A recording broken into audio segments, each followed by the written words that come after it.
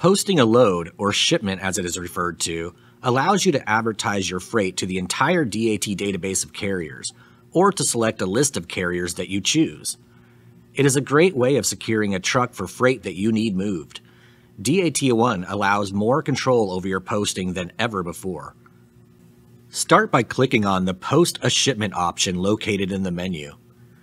Now you will need to provide the details of the shipment, the equipment type needed, the length, the weight, the origin, destination, and so on.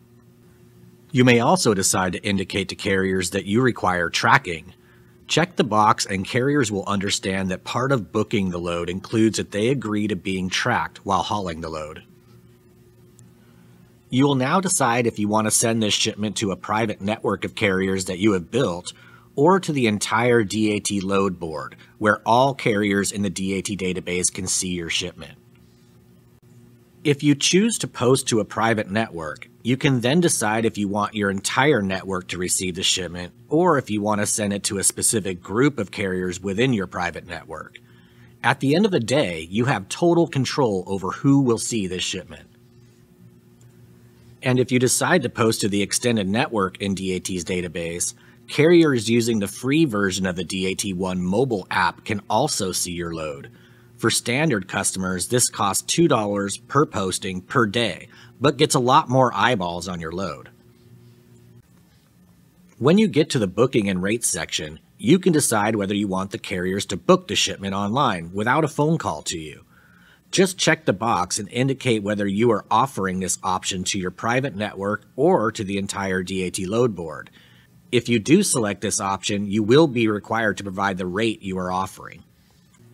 Now it's time to provide the rate that you are willing to pay the carrier.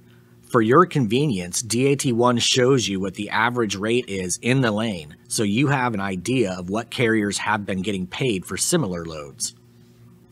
If you are posting this shipment to a private network, you can select to allow those carriers to bid on that shipment.